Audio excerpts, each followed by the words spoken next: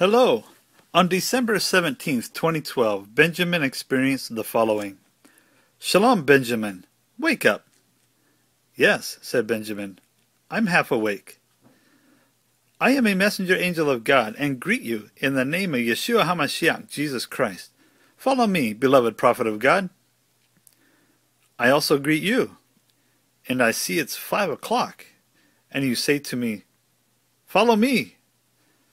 But I'm in my underwear. Should I follow you like this? Yes, Benjamin. See you not that you are again clothed in stark white heavenly linen out of one piece? Come! I followed the messenger angel of God down the stairs of our house, and the angel of God walked right through the front door. I tried this too, because I followed him and ran into it. And the messenger angel came back and said, without faith and trust, every Christian runs against all kinds of problems, but faith does wonders. Yet one time, Benjamin, and now I went through it. On the street outside my house, we flew into the air. It was still dark in the air, and I saw lots of clouds and rain clouds, and several houses below me. I felt myself like sort of a magnet, which was pulled along, and realized that it will go the same with the rapture. I sensed we were only 5 minutes in the air, when the messenger angel said, Benjamin, there! Where? I thought. This is India. Come, said the messenger angel, and his words had power, and again, I was automatically pulled towards his direction. Having arrived there, in the midst of many people, I saw a few men who were repairing old shoes, and it seemed as if this place was about to collapse. And what a lot of stalls and signs, with all sorts of advertising texts. And those roads were terrible, nor passable. And there a tram drove through various cables, which also had seen better days. Some just ate on the street with their own small pans, which they had put upon a few cobblestones, with a fire beneath it, with what appeared to be food, which they had found. I also saw children, who had a basket with orange flowers. It seemed like tea lights. The messenger angel, who was commissioned by the Lord God, said her name is Sarai, and is going to punish this country because of their idolatries. We flew a lot further again, and I saw a golden temple standing in the water, with golden turrets. Most people had red dot on their forehead, and I saw also black spots on the forehead. Most of the children, but a few, had dots. Benjamin, he who does not want to hear will be lost. What do I smell? I asked. Benjamin, regarding this meat, this is halal meat. One slaughtered the beast. Leviticus 17, verse 11 to 16. This one can read themselves.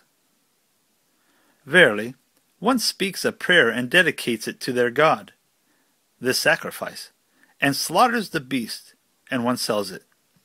Thus, this goes still now worldwide. Many eat this meat, which is dedicated to their idols. Come! I could smell sate, but the messenger angel told me it was frog meat, rat meat, and dog meat, and all kinds of other animals, which are eaten. And also human meat occurs on a skewer. Ooh, I thought. This country will get a lot of water, the messenger angel of God continued. The God of Isaac, Jacob, and Abraham will bring water, and then this and then that. India, see? Thus speaks the Lord. I hold not a blessing before you. He, the Almighty, will cover you. Leviticus 7, verse 26. You shall not eat any blood, whether it is of bird or of animal, in any of your dwellings. Leviticus 7, verse 27. Whoever it is who eats any blood, that soul shall be cut off from his people. Benjamin, if one eats halal meat, one is guilty of the God of Isaac, Jacob, and Abraham, because this meat had already been dedicated to idols in previous generations. Here, they want to know nothing of Yeshua HaMashiach, because the country is under the curse. Verily, break with your idols, and also break with your devilish magic. For you there is only one way out. John 3, verse 36. One who believes in the Son, Yeshua HaMashiach, Jesus Christ, has eternal life, but one who disobeys the Son, like you, won't see life, but the wrath of God remains on him.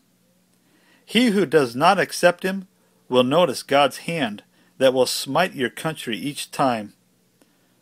The choice is yours. Study the Bible and repent before it is done. Thus speaks the Lord. The messenger angel brought me back again. I had never been there before, and I felt that we were not welcomed by all kinds of forces. But the power of Yeshua HaMashiach Jesus Christ is more than a conqueror. Benjamin, we are back. Yes, walk through your door. The messenger angel looked, if I would again run into the door, but I immediately walked through the door back upstairs. Benjamin, I'm going now, and India will endure many disasters very soon. Do I have to take off these clothes? It seems thermal clothing. No, said the messenger angel of God. This goes without saying. I'm going back, Prophet Benjamin Cousijnsen, said the angel of the Lord. Ruaka, Yeshu, Shalom.